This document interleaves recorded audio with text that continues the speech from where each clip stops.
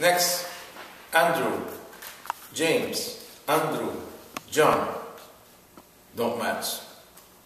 Next, James, John, James, James. Oops, almost. Not quite. Next, John, Andrew, John, Andrew. Not quite. And look at next one. Philip, Philip, Philip, Philip. What does that tell you?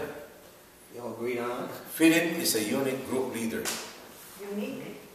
It's a group leader. In other words, Jesus divided the apostles into smaller groups. And those whose name appear like horizontally across, that means they are unit heads. They have their position of responsibility among the 12. Bartholomew? Almost, not quite. Thomas? No. Matthew? No. Now, James, son of Alphaeus. Yes, he's the next one. So we have Simon Peter, who is the prime apostle, and then Philip, and then James, the son of Alphaeus.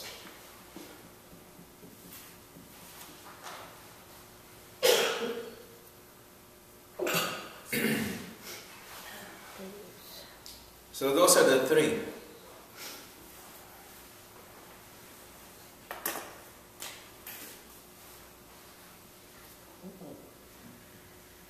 So the group of Simon Peter, we have Andrew, we have John,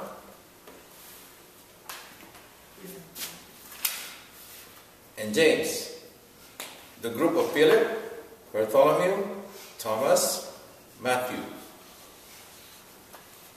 You got that? Mm-hmm. The group of James, son of Alphaeus, Judas Thaddeus, Simon the Zealot,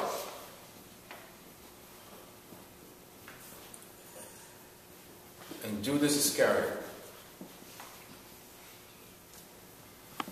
Now what about Judas Iscariot? Almost. You see? He was missed in Acts chapter 1. How come his name is not in Acts chapter 1? He's dead. He was already dead. In the book of Acts, written by Saint Luke. See, I told you, it's blessed man. See? No more Judas Iscariot because he was already dead. Interesting? For you. Yes, it is. I think it's better than my face. Yeah. Just want to show that. You see? Only in Bible class, this information.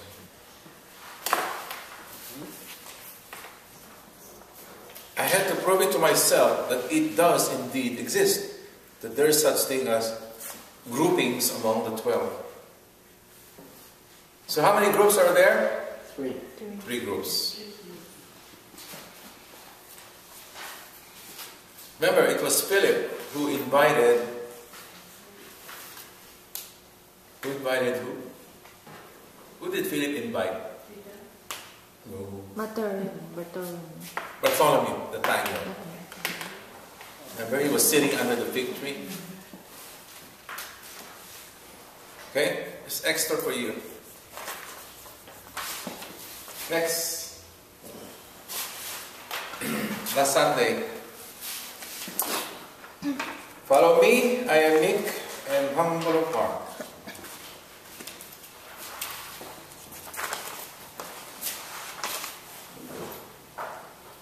Being humble.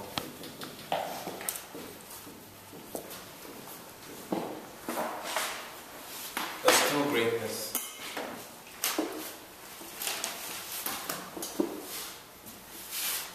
You know, here's an example of humility.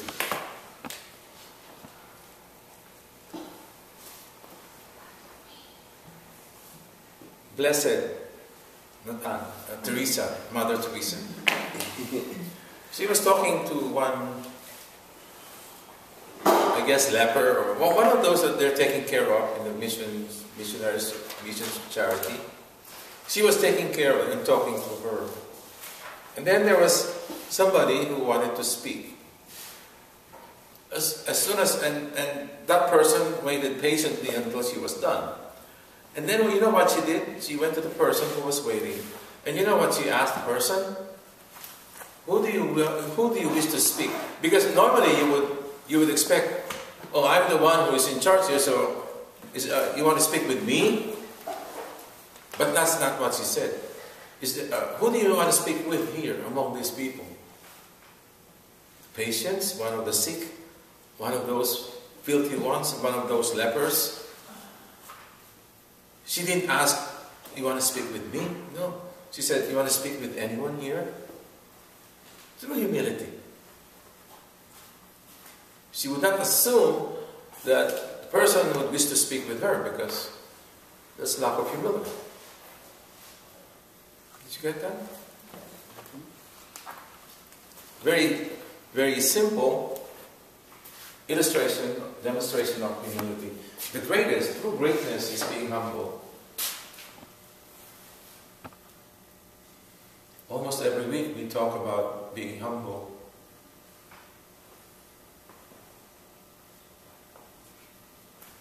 You must be very humble now. Every week you come here, humility, humility, humility. We always think about Authority not their own. Look at this word, authority. There's a root word here, look. You see that? The word authority, there's a root word, author. Author, authority. You know what it means? All authority is under the headship of God. Who is the author of everything? God is. God is the only creator. So God is the only author. Whatever authority man possesses must be under the headship of God. So that authority is not their own. Remember what Jesus told Pontius Pilate? You only have this authority because it was granted to you by my Father. Otherwise, you wouldn't have any authority over me. So all this authority you see all over the world has been granted by God to the people. They're under the headship of God. It's not their own. No way. It's not their own. And who are we talking about here? The Pharisees and the Sadducees, right? The scribes. Because they enjoy their authority.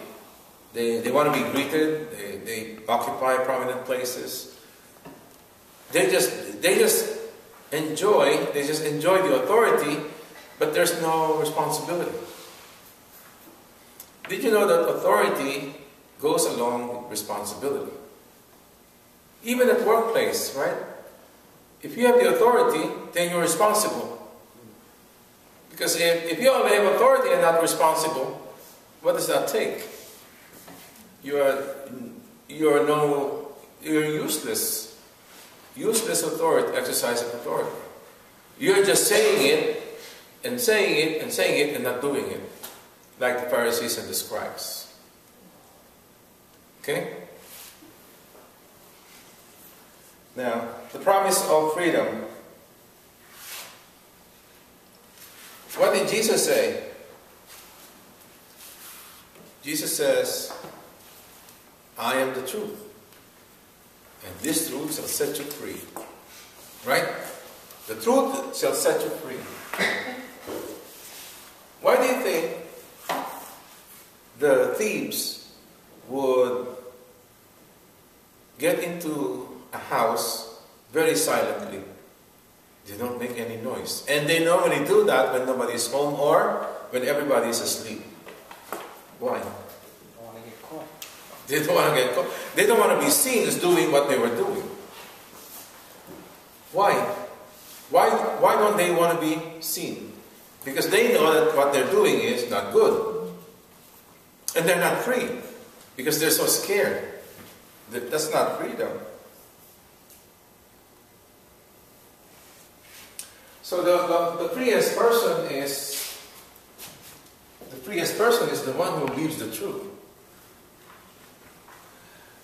When you haven't done anything bad, let's say, oh gee, when was that? Last night?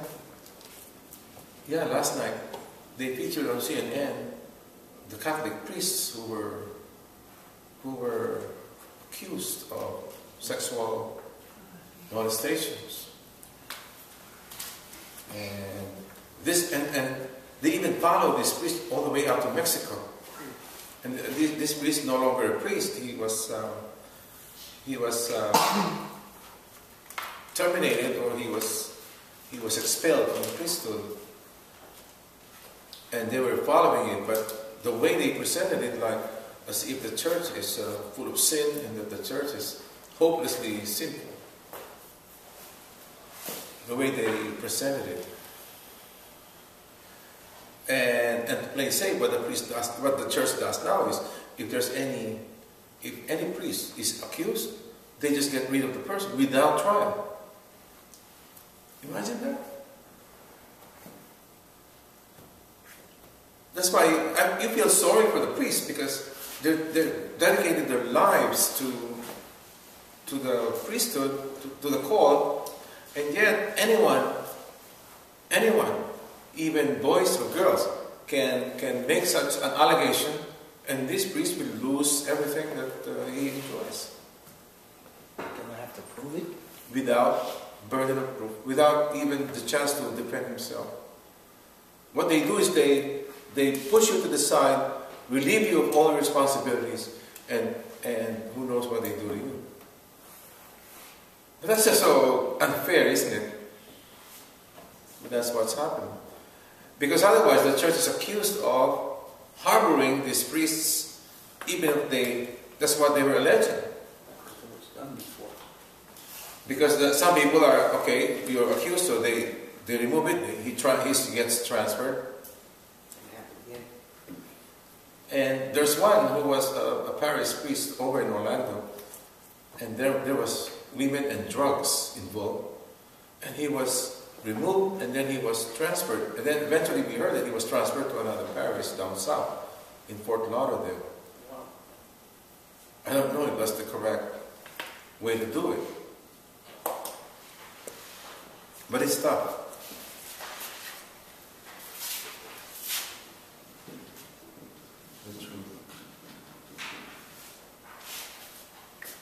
And you know who is the truth? The truth is Jesus.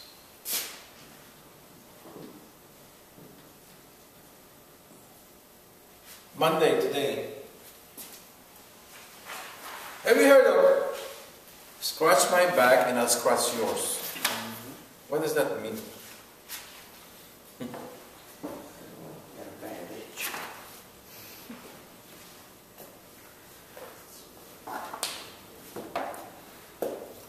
When you do anything, don't you at least think of something of your self-interest? Do you ever think of that? No, let's be honest. When you do something good, don't you at least call to mind something that's for your own benefit, for your own self-interest?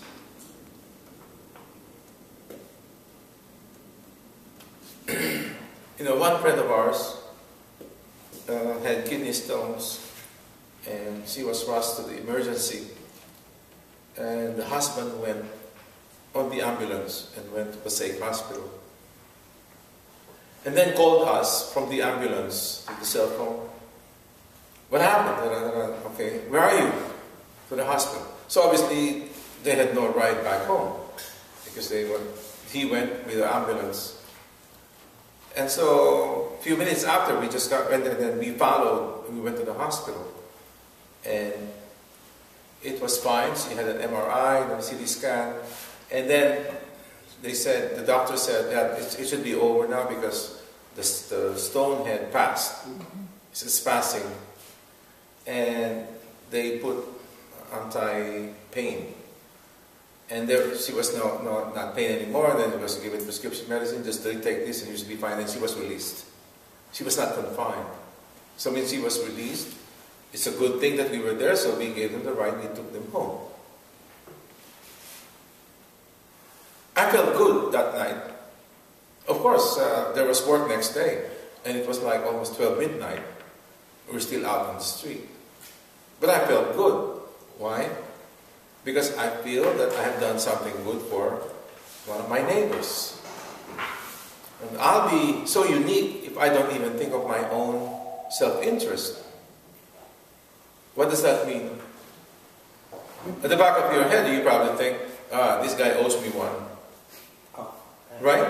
As a human being, we naturally feel that. That's the meaning of, I'll scratch your back, you scratch my back too. You can't reach your back, not all parts of your back, right? So you have to buy a back scratcher from the dollar store. You don't need anyone to scratch your back. But that's just a saying. Jesus invites us to think outside the human box. And more, because that's so human.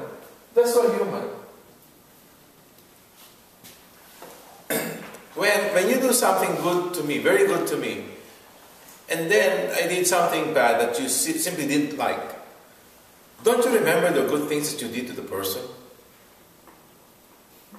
Be honest. Right?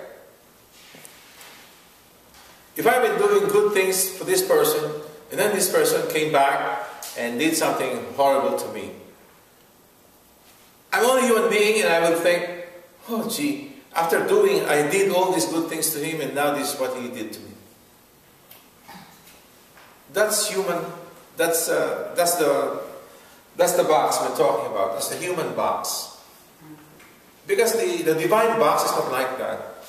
The divine box is, I'll scratch your back, and you don't have to scratch mine. Difference. So, this human box.